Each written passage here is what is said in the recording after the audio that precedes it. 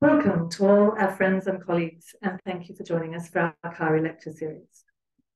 I'm Lindy Crew, CAARI's director, and it's my pleasure this evening to introduce our speaker, Dr. Frederick Whitling.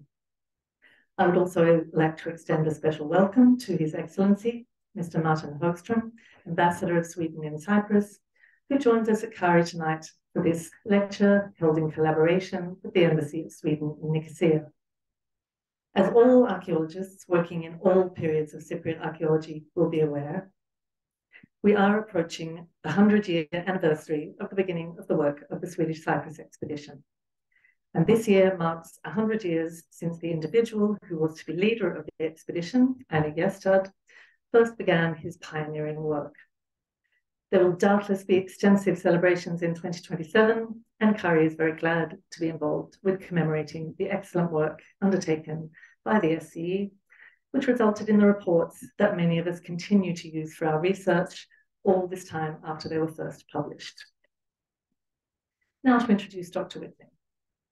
Frederick received his PhD in History and Civilization at the European University Institute in Florence in 2010, with a dissertation entitled The Western Way, Academic Diplomacy, Foreign Academies and the Swedish Institute in Rome, 1935 to 1953.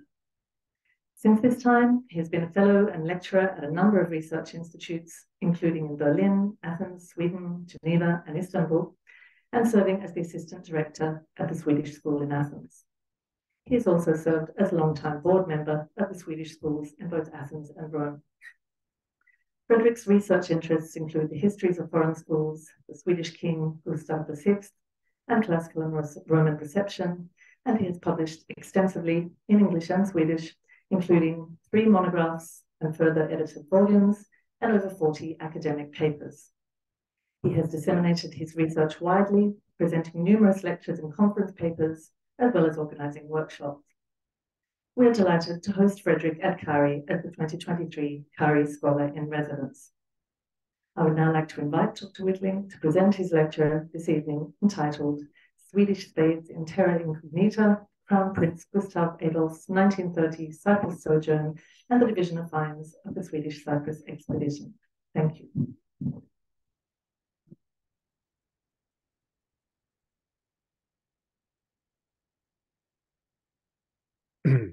Thank you, Linda. Is this on now? That's the well, I will be speaking for a few minutes. But, if it's not on, I'll just have to raise my voice or use it doesn't seem to be. This is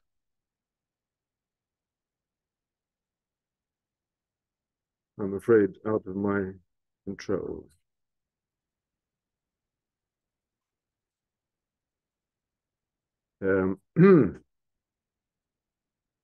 No? Yes? Okay, great.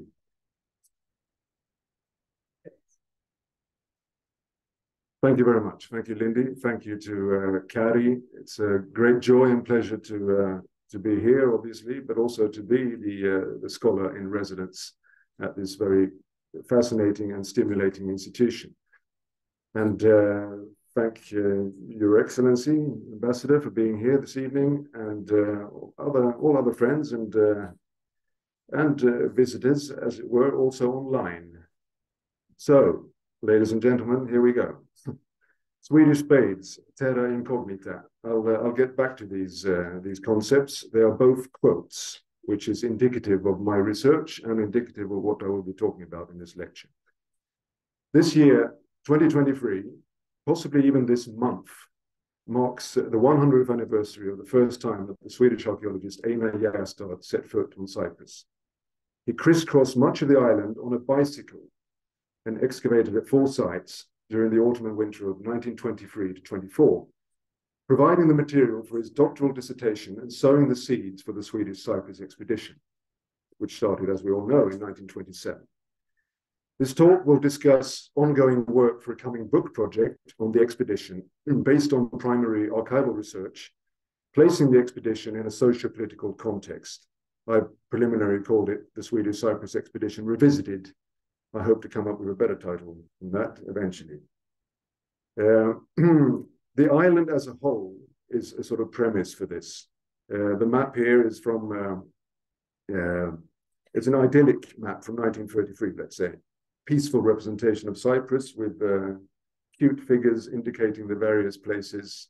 You see this figure, this sculpture going fishing at Hitherto, for example, indicating the places that were excavated by, as you all know, by the Swedish Cyprus Expedition. The talk will, as I say, focus on hitherto unpublished archival material on the expedition. And not least, the talk will be leading up to the sojourn, the visit of Crown Prince Gustaf Adolf of Sweden to Cyprus in 1930. Why did he come? He visited Cyprus in connection with the division of the finds of the Swedish expedition, and also briefly took part in its excavations. His presence during the division of the finds certainly had an impact on the negotiations, which resulted in the allocation of more than half of the individual finds to Sweden. As I'm unfortunately unable to show some unpublished photographs at the moment, I hope to be able to do this in the future from this visit. I have instead included a few contemporary images, for example, from an article in the National Geographic magazine from 1928, an article entitled Unspoiled Cyprus. Some of them in color, autochrome, which must be rather a novelty at the time. Images such as this, to give you a little, to take us back to 1928, to Cyprus as it might have been, at least in this rather romanticized view.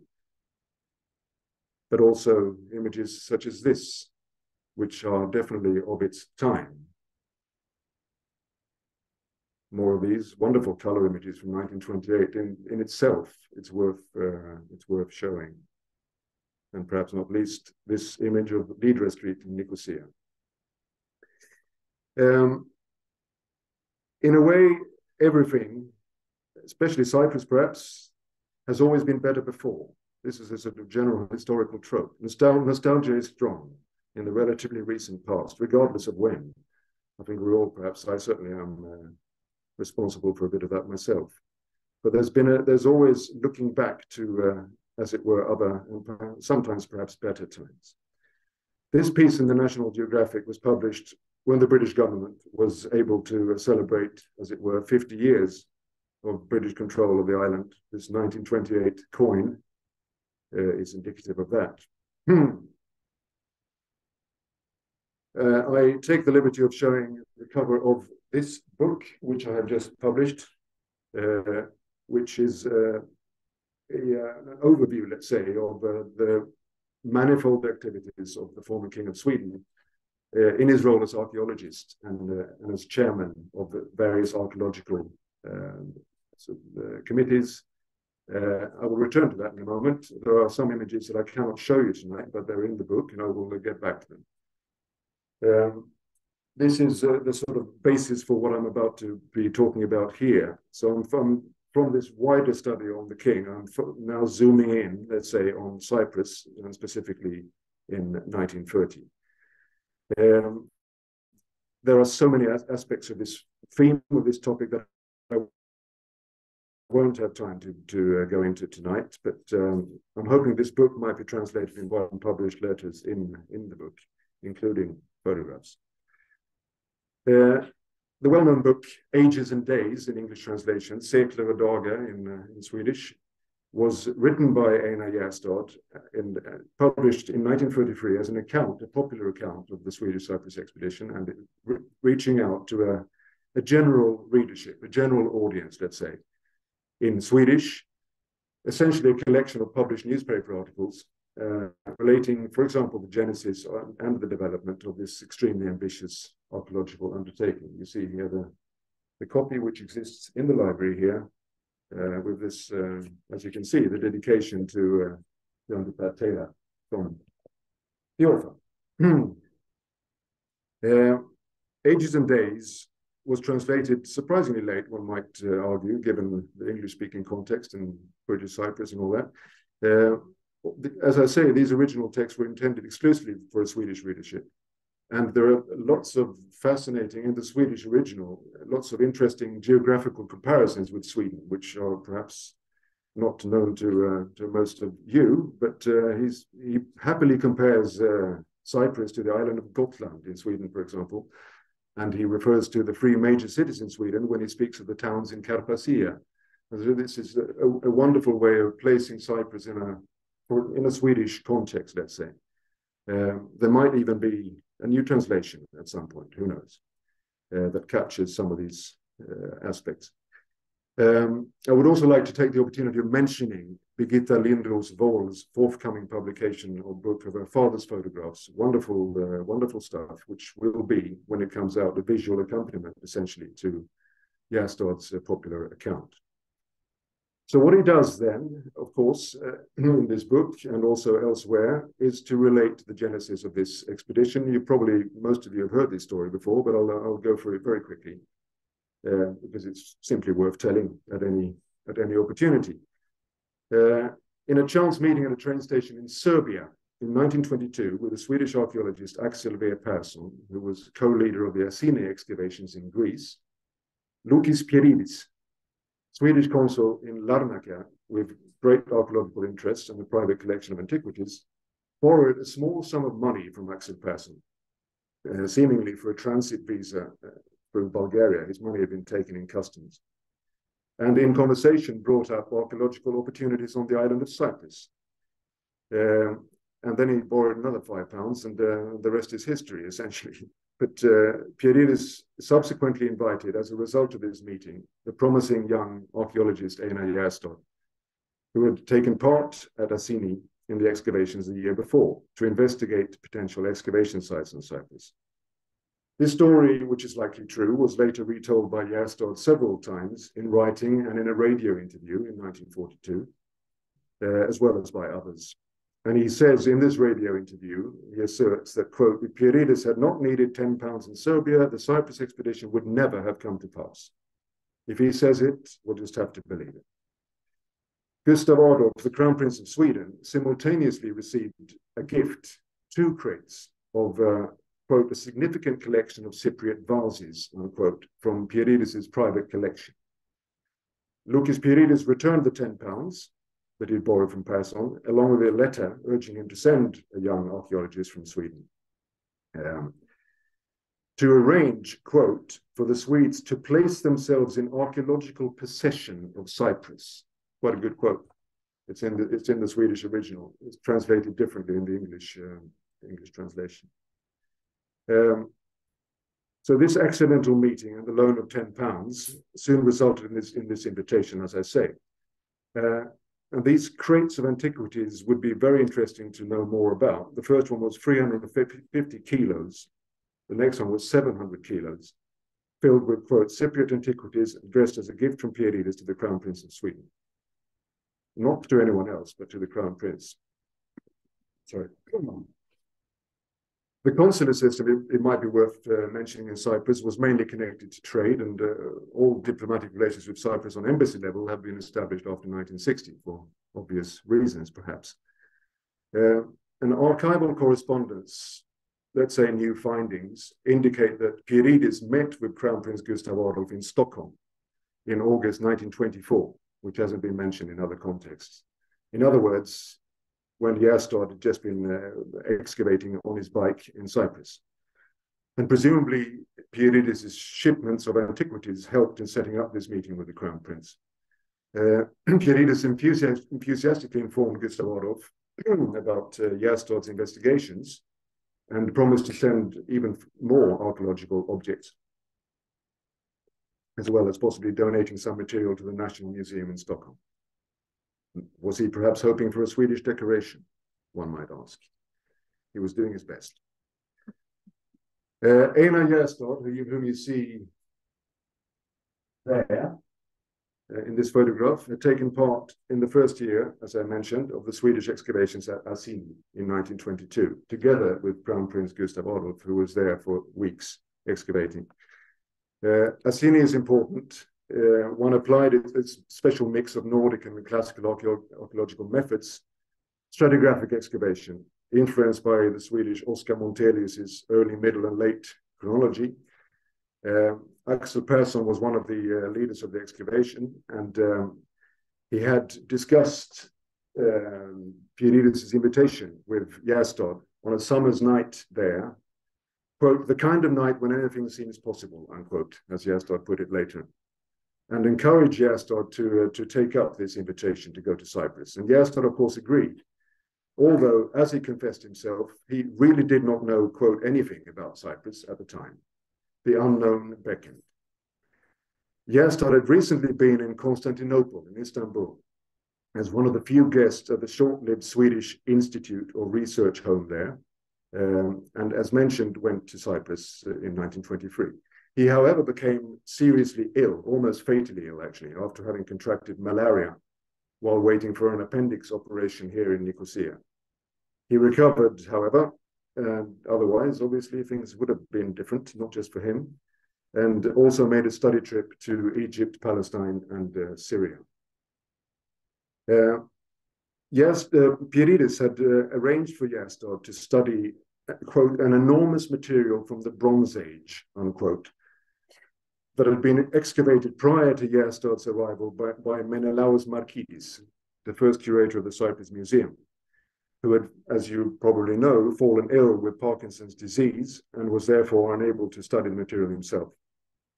He also indicated the sites reasonably where Gjerstad excavated in 1923-24.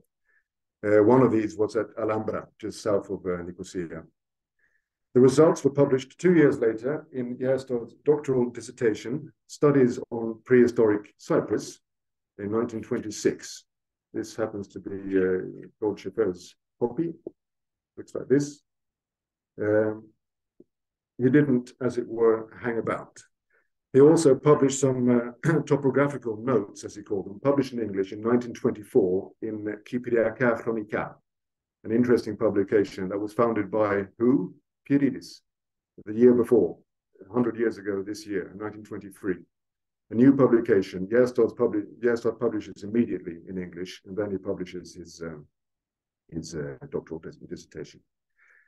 So after all of this, the stage was set, and the Swedish Cyprus Expedition was preceded by the Cyprus Committee, as it was called, created in Sweden, in Stockholm, in April 1927.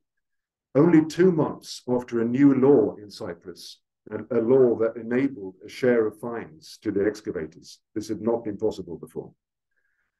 Crown Prince Gustaf Adolf was its chairman.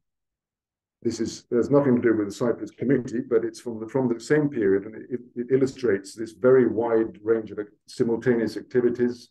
Here you see he was the chairman of the so-called Swedish Orient Society. He was the chairman of the so-called China Committee, which you see here in the same period.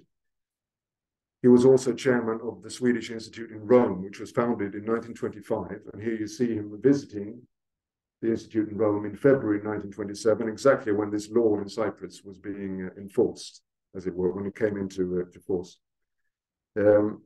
So he was in the middle of all of these various organizations, and this new Cyprus Committee was essential in setting up and funding the coming Cyprus expedition. And several of the board members were also part of various other committees, including the Assini Committee.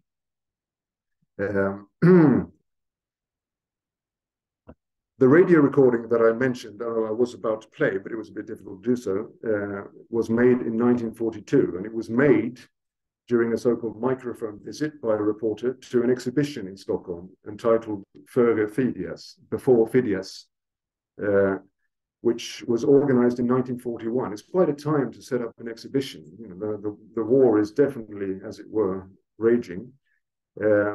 And this radio interview is a gold mine. It's full of very lovely quotes, including the Swedish Spades that became part of the title of this talk.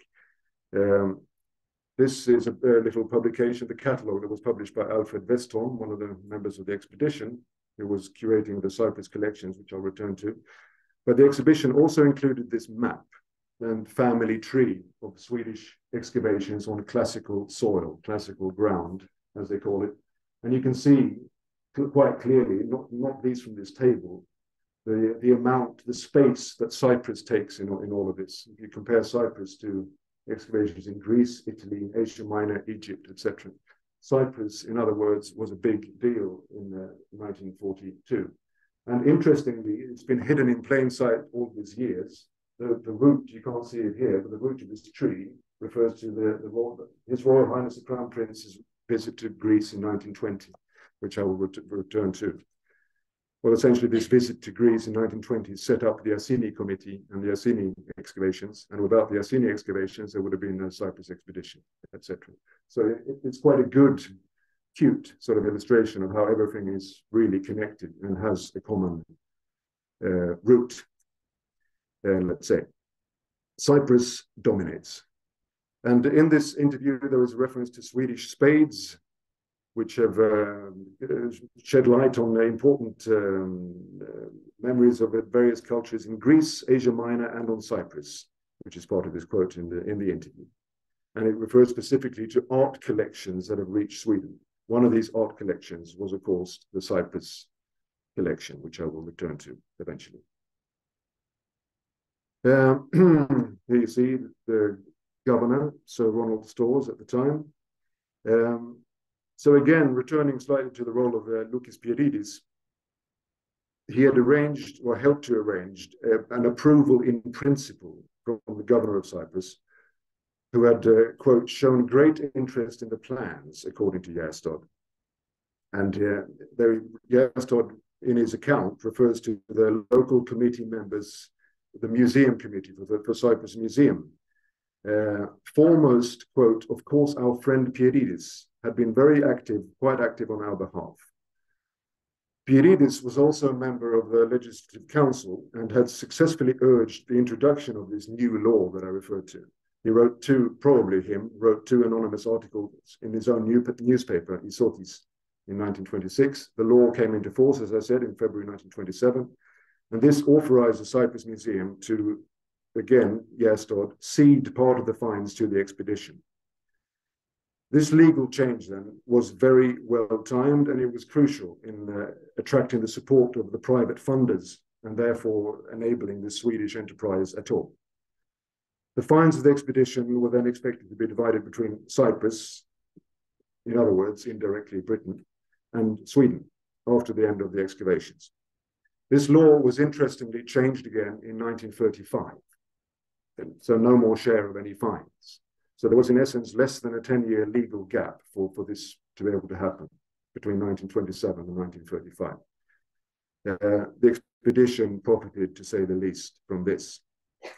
One of the advocates for this Cyprus project was a professor of art history at Lund University in Sweden, Evert Wrangel, who had been involved in various enterprises, including this institute in Constantinople. And he corresponded with the Crown Prince about this Cyprus undertaking. Interestingly, though, the Crown Prince Gustaf Adolf found the suggestion of the Cyprus project interesting, quote, if not to say appealing, and he was referring specifically to its prehistoric possibilities. Wonderful to finally be able to excavate Bronze Age Cyprus, etc. However, he expressed, quote, strong doubts to his own support and his own participation in any direct way. And he did so for two reasons. His other parallel archaeological engagements, which I just showed a few of, Asina, China, etc. But more importantly, he was very skeptical as to the scale of this Cyprus undertaking, and perhaps rightly so, and not least the cost. It was going to be extremely expensive. And there essentially was no state funding. All the money came from private donors, and he was a key figure in attracting these private donors. It will be too expensive and too wide-ranging, and one can't really envisage its scope in scientific or financial terms, he writes. And he explains this in various letters. But he was essentially convinced. So, this is the map from the first SCE publication, 1934, of the various excavation sites.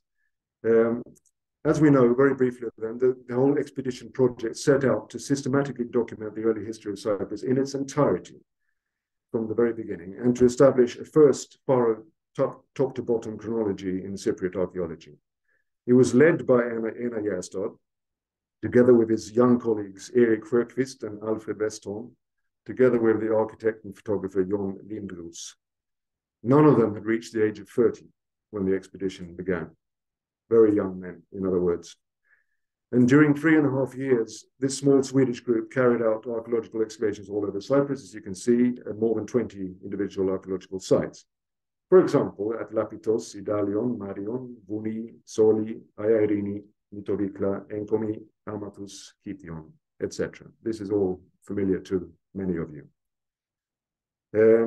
I will give you, just out of all the many photographs available, let's say, I have chosen only a few. This very famous, one of the, if not the only picture, where the four of them are actually together, from the beach at Mersinaki.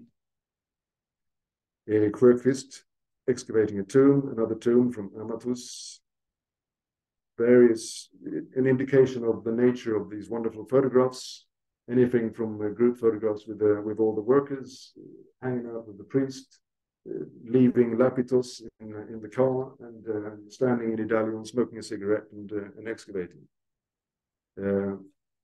Photographs from Aiairini, the famous site, which I have no time to really go into at all at the moment, but emblematic, of course, of the whole project with its fantastic, unique finds.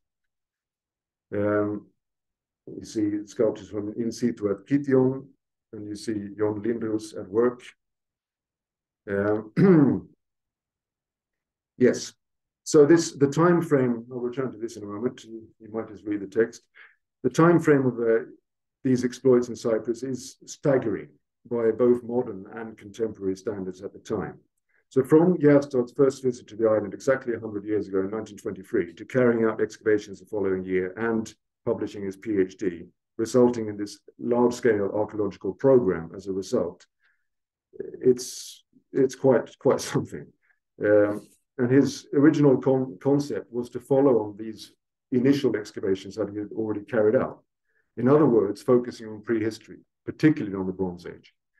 But the aim soon expanded to this ambitious scope, to say the least, of studying, quote, the entire cultural history of Cyprus from the Stone Age to the Roman Age, unquote. Why not, while you're at it? You know, he published this summary in 1930 of this is the CAARI copy of this summary of Swedish excavations. And of course, the Crown Prince of Sweden figures very prominently in any description of the project of this time. He used a similar comparative perspective to that of investigating settlements in order to place the material that had been excavated by Medelhavsmuseet in context. And he set out to undertake a thorough scientific evaluation of what he called a series of excavations of dwellings, temples, and tombs in order to achieve a representative collection of monuments and finds in different localities so that we could study the cultural differences caused by local conditions. This is what it was. It obviously could not be a one-man show. And as Gjerstad put it, the whole project was moving, ambulating. Its excavation site was the entire island of Cyprus, unquote. So this Cyprus is the excavation site. Gjerstad had secured the loan famously of one of the 500 first Volvo cars from the production belt of the new company, which was founded in 1927. Here you see it in Gladstone Road in a muddy day in Nicosia. You also see the four members all dressed up at the other house. Slightly laconically, amusingly, they called the car simply in the singular, Volvo. It was never the Volvo, it was just Volvo.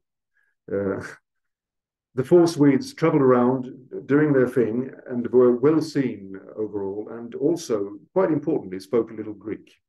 And they had learned this little Greek at Asini, partly along with the excavation practice and technique. So both Gjerstad, Sjöqvist, and Westholm had all been to Asini and learned excavation techniques. The expedition is often portrayed in retrospect as a success story, let's say, as everything was clear from the very beginning, following a scientific plan with clear aims. In reality, in practice, as in many, if not most, research projects, as most of us know, they were to a large extent improvising, adapting, and as it were, making it up as they went along, relying on this royal support mechanism, let's say, in terms of attracting funding, and I'll make this clear hopefully quite soon.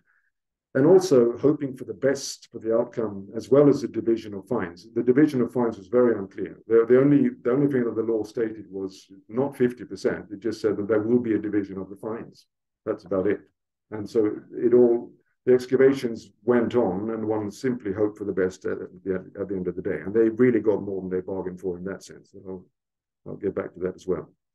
For example, and here you see Gjerstad as well in Gladstone Street, with a royal suitcase, a suitcase addressed in French to the Crown Prince of Sweden, Stockholm. Probably some of the letters, some of the hundreds of letters that were sent, and maybe other things. The palace at Vuni, together with Airini, is obviously one of the most spectacular individual sites and finds, as it were, of the project. Gjerstad apologized for this. This was not supposed to happen. More expressly apologized, more or less, in a letter to the Crown Prince. Really sorry about this. We found this palace. This was not part of the budget. We are aware of this. So it broke the budget, and Gjerstad later praised the Crown Prince for raising the additional funds. It was, quote, only thanks to the intervention of the Crown Prince that this excavation was made possible. And here you see a telegram sent by the Crown Prince that, okay, fair enough, you can have another 20,000 Swedish crowns, which was quite a lot of money at the time, to excavate the palace at Vuni. And here you see Alfred Westholm doing exactly that. At the same time, about 1 year into the project, in 1928, Einar Gjerstad gave an outline of continued plans and ambitions in a letter to the chairman, Crown Prince. If we can do this, realize the program, the whole cultural history of Cyprus, from the Stone Age to the Hellenistic period, will be written by the Swedes. I shall, however, need all of next year, 1929. It must be considered an honor for Sweden to now, when the goal is relatively within reach, be able to deal with the whole cultural history of Cyprus. Cyprus, which in the sense of cultural history, has been terra incognita in the Mediterranean. So there you get the other part of the title of the lecture. Cyprus, according to Gjerstad, was terra incognita. There are numerous and lengthy handwritten reports to the Crown Prince, which also, his reports were also aimed at the continued funding of the excavation and attracting more private donors. Here you see another published image from Vuni, but you also see Alfred Westholm quite a lot later, together with Knut Tibe, who was a diplomat, chargé d'affaires in Cairo at the time, quite an important figure during the Second World War, returning to Vuni in the 1930s. So, diving even further back into history here, then focusing on this royal figure, Crown Prince Gustaf Adolf, who you see here excavating together with Oscar Montelius back in 1905 in Sweden, and a caricature of him doing his thing in Egypt, together with a particular little crown, which is specifically the heir to the throne crown, etc. He had visited Cyprus as early as 1905, on his way from Egypt, where he'd recently met his bride-to-be, Princess Margaret of Connaught. And I mention this partly because she was British, and I'll return to this. It's also possible that he passed Cyprus in the autumn of 1924, when he was on his way back to Egypt. To him, Cyprus was part, and I'm convinced of this, of a British-controlled colonial geography, along with Malta, where he'd just been, Egypt, and Cyprus. And in 1926-27, he, for example, visited India, Ceylon, Sri Lanka, etc. He was moving in a British world. Cyprus was part of this British world, and this is not unimportant in how this Cyprus expedition was set up, I would argue. This is a list of his various archaeological undertakings, which are quite a few. The ones in bold type are the ones outside Sweden, and you have the Cyprus expedition right bang in the middle of this long list, which continued throughout his rather long life. And you also see him here in a later image, together with Erik Frökvist, but in the 1950s, in excavations at Morgantina in Italy. And if you visit Medelhavsmuseet, the museum in Stockholm, you will, in the cafe, be met with by this portrait of the former king. So Cyprus was familiar to him, let's say. This is setting the scene. And as I said, the question of the eventual division of fines from the Cyprus expedition had not been resolved when the expedition began. And well, actually, whether fines might leave the island at all remained unclear to members of the committee in Sweden as late as 1928. The division of fines was discussed by Einar Gjerstad in a letter to the Crown Prince in 1928, and he apologized for suggesting a tremendous sacrifice on behalf of his royal chairman.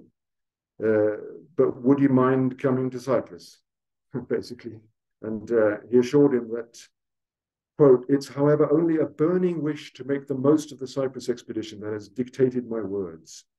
The law states that the excavators have the right to receive a part of the fines, nothing else. Everything thus depends on a benevolent interpretation of the law.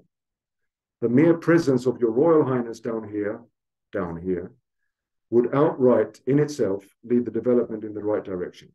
In other words, to be in the advantage of Sweden. Gustaf Adolf wrote back to Gjerstad saying, "All right, yeah, I might visit the island next year then, in 1929. Is this a good time of year to visit in October?" Which it arguably is. This didn't happen, but instead it did happen 2 years later in 1930. Interestingly, though, in the meantime, in 1929, Gustaf Adolf wrote to Einar Gjerstad about 2 meetings with Governor Stores in London. Again, highlighting this behind the scenes and the regularity of his visits to the British capital, where he made frequent use of the Swedish legation, the embassy in London, for various purposes. Stores was extremely interested and filled with the friendliest atmosphere, etc., etc. And it was through the Swedish legation in London that, for example, Axel Persson, who was behind the whole thing, was informed that Gustaf Adolf would indeed be traveling to Cyprus in October 1930. So London is key here, meeting the governor, discussing Cyprus outside of Cyprus, let's say, and the right time for the visit. So, signs of relief all round. The Crown Prince was indeed going to turn up. This would avoid a lot of trouble, quote. And there was also, one should note, a general disappointment because the law in Greece had definitely changed in the meantime during the 1920s, and the initial hopes of receiving a lot of the Assini fines to Sweden had been thwarted entirely, which is perhaps a good thing, but this is part of the background here. One of the hopes were now for Cyprus in order to finally receive a large collection of antiquities to Sweden. In anticipation of his visit to Cyprus, Gustaf Adolf was nominated honorary member of the Cyprus Museum Committee in April 1930. He was nominated by Ronald Stores just after this meeting in London. Stores was president of the museum committee. His private secretary, Rupert Gunnis, who I'll return to, later inspector of antiquities, was also on the committee. Gustaf Adolf was planning this, what he called strictly private visit to Cyprus. But he didn't just come to divide fines, he also came to dig. And he wrote to Gjerstad, quote, "I do know that the excavations will by rights have been finished by then, but I was, however, thinking that some smaller part might be saved. For example, a tomb, or some corner of a large excavation area, or some smaller special excavation, or similar. Would this be possible? I shall have some time to spare." So he couldn't very well say no. So yes, a tomb was indeed spared for the Crown Prince this was part of the archaeological interest which transcended more than any polite such interest, let's say. So here we have this British-oriented Swedish Crown Prince who, through his marriages, had strong links with the British royal family. He was married twice into the British royal family, who gave him a very special status in the British colony, let's say, almost as their royal, let's say. But he traveled to Cyprus and to Egypt without his wife, and he did so via Egypt, as I mentioned. Just very briefly, in 1929, which is it's of some relevance here, he was given the DAI, the German Archaeological Institute, so-called Winkelmann Medal, which was handed out for the first time ever, the centenary of the German Archaeological Institute. It was given to the Crown Prince of Sweden, which says something about his archaeological undertakings, let's say. He had to share it with the city of Rome. But this somehow it speaks volumes, I would say, about his personal influence and what had to be negotiated by people like Storm once he actually turned up. I would also like to mention that Gjerstad, just before the Crown Prince turned up in Cyprus, had gone off to Turkey, to Kilikia, in 1930, an integral part of the Cyprus Expedition work, as he put it, to study comparative pottery and other material. He published his results.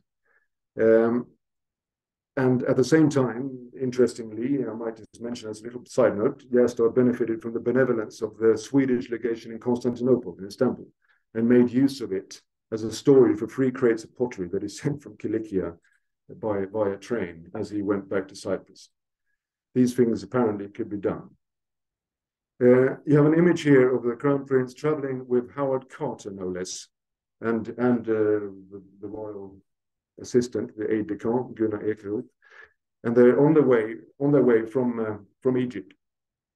The route was to travel from Port Said to Limassol.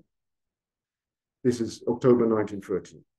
Gustaf Adolf's arrival in Cyprus was preceded by several newspaper articles giving Lukis Piridis credit for sowing the seeds and taking the initiative, and articles that went straight to the political point and really went, it was perfectly obvious that the division of the fines was about to happen.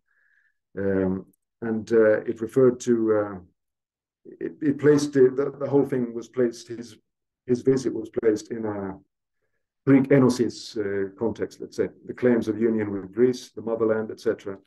I'll spare you some of the details. But one article referred to the indisputable rights of the Cyprus Museum and of Sweden to these finds of the Cyprus expedition, which will be no doubt recognized by His Royal Highness in a spirit of liberality, etc., etc. So he was sort of hijacked by the newspapers before he even arrived, saying that we know why you're here and you better do it well, let's say. That was, as it were, the gist of it. And the Royal Archives in Stockholm, apart from the photographs of this visit to Cyprus, it contains also the wonderful samples of material that he was given during this visit. For example, letters which were handed over to him, presumably when he got off the boat at Limassol, letters that were translated by the British government from Greek with very high-strung rhetoric. Some of them are just fun, you know, referring to the island and Aphrodite, etc. Welcome, new Maecenas, to the island of the Paphian goddess. Thou, the most enlightened child of Sweden. All of Cyprus is rejoicing for thy visit, etc., etc.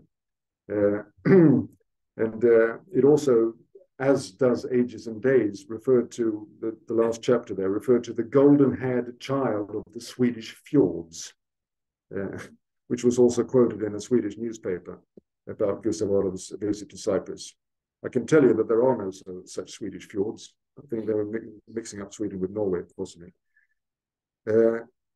Other letters, there was a professor, teacher, possibly in Larnaca, who welcomed Gustaf Adolf, quote, to your country, Cyprus. It is as much ours as it is yours.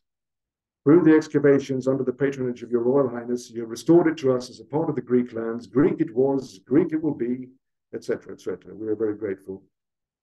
There was also a letter from the Archbishop, Kyrillos. It was translated, and again referred, excavations provided strong proof of the Greek character of the island, etc., etc.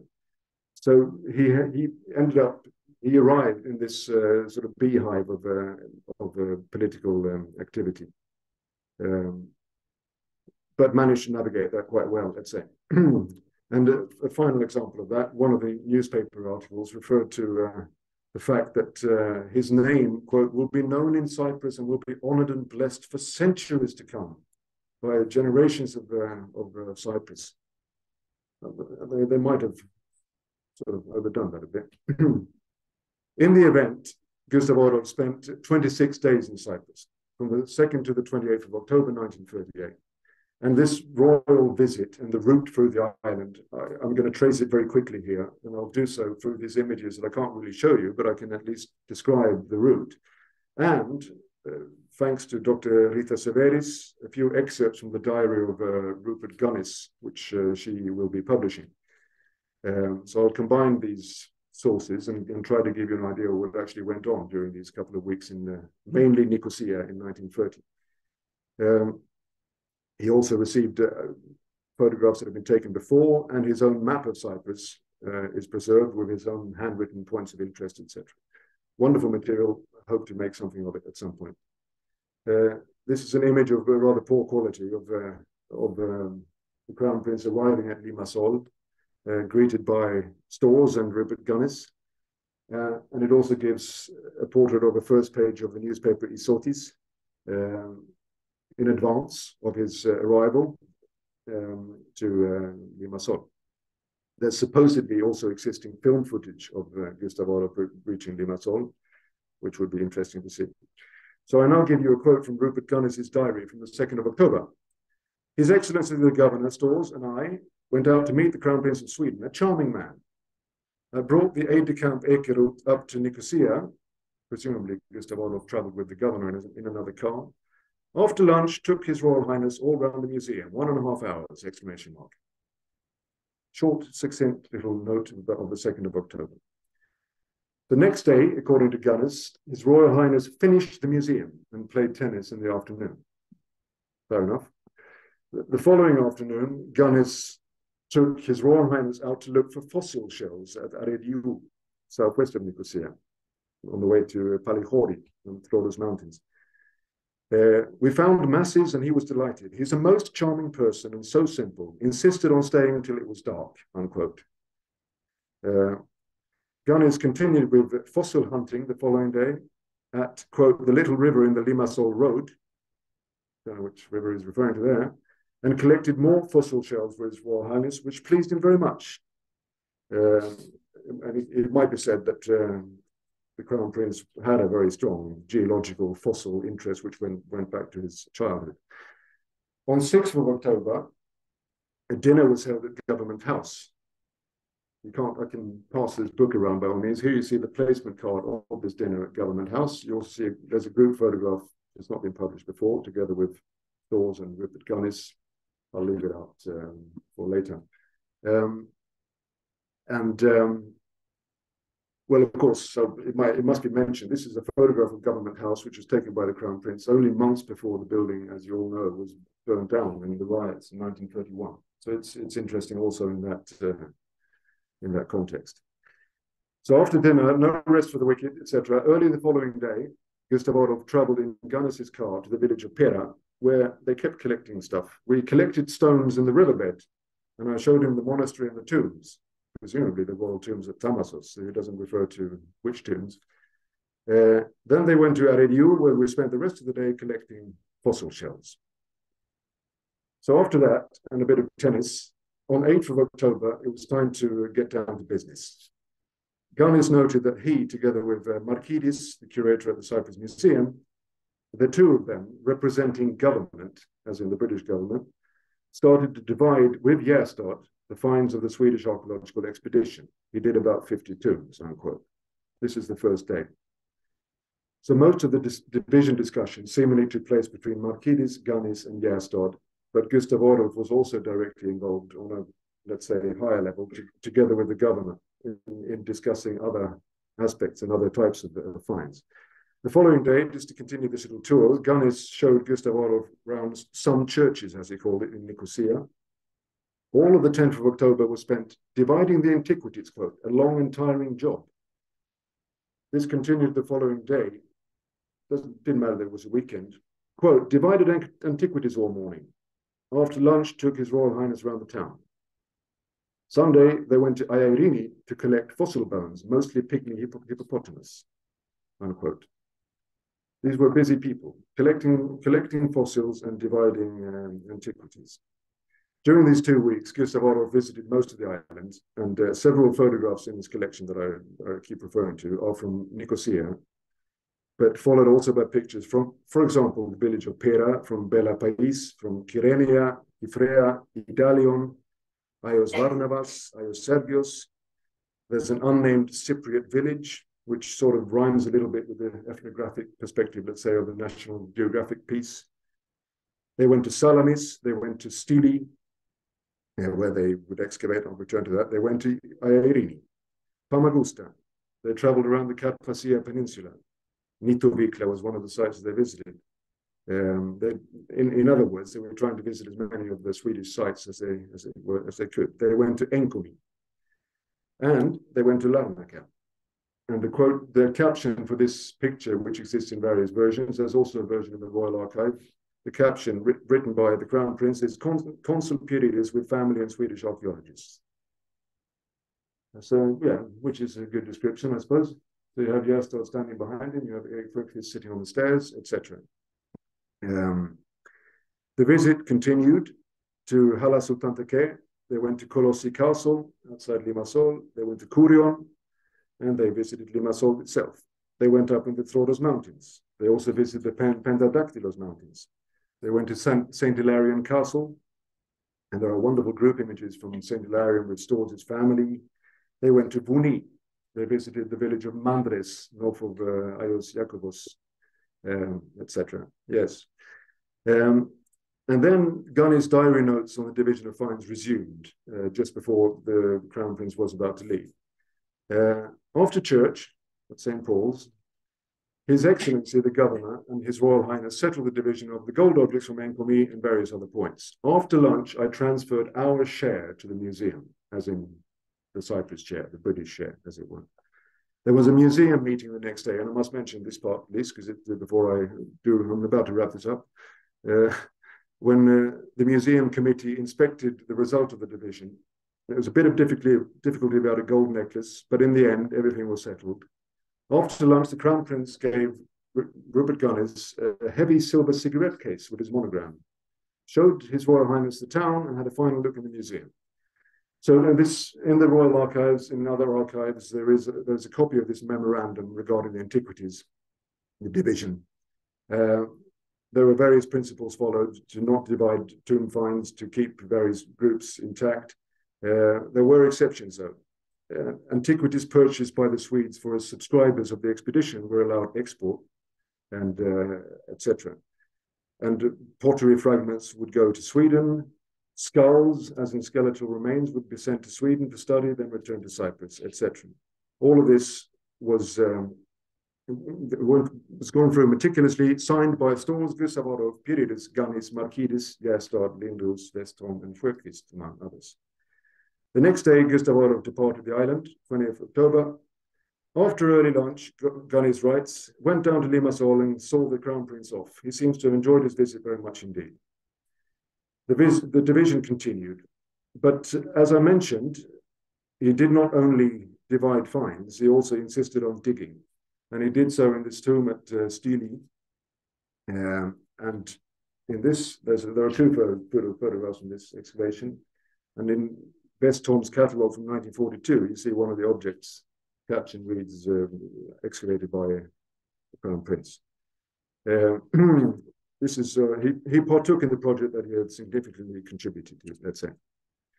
So all of this was praised in many ways in the times to come, let's say. And looking back on this, both Frökvist and Westholm praised the Crown Prince's direct involvement in all this, also referring to the good relations with the British government.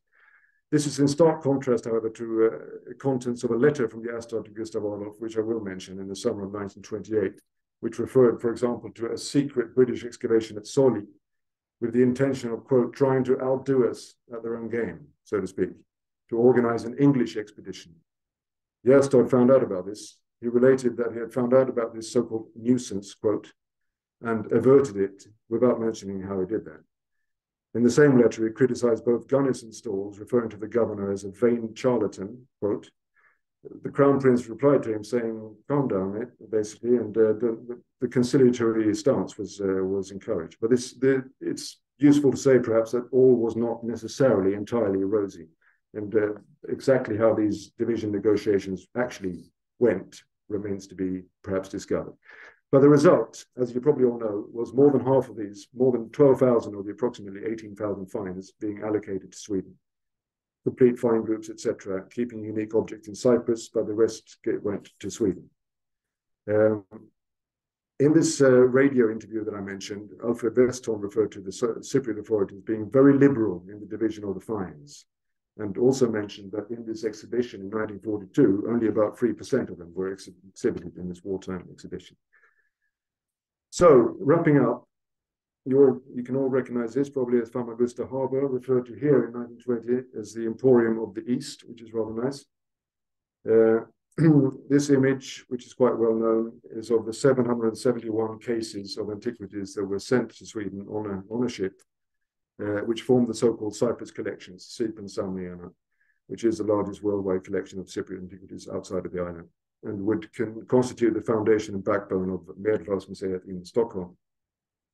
And the story of their life in Stockholm is interesting. There's no time to go into that here.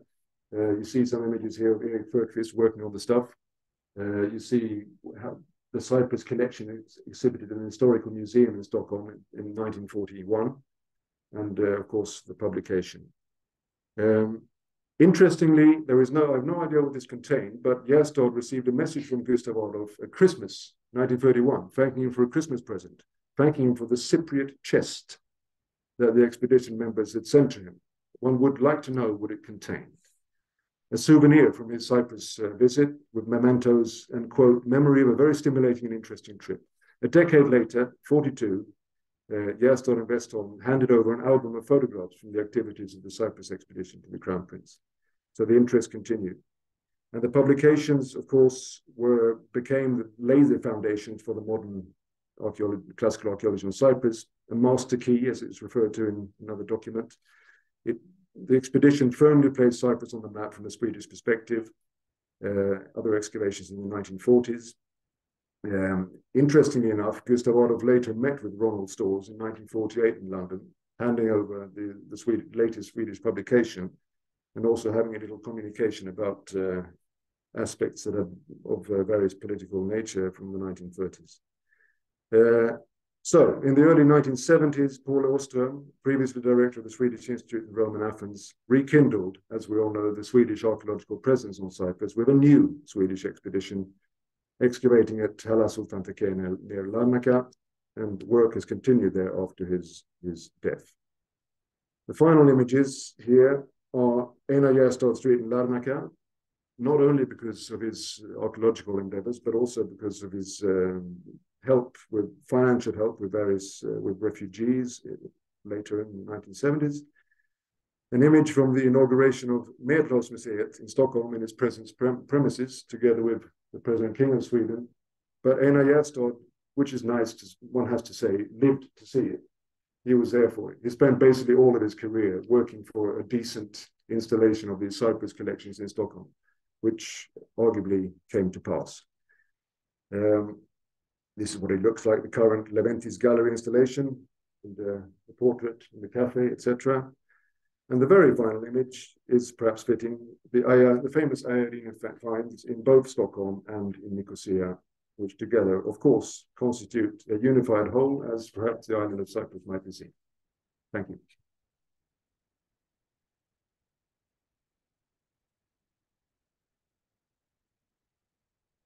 Thank you so much, Frederick. That was fascinating. And I'm sure we are going to have many questions. Thank you.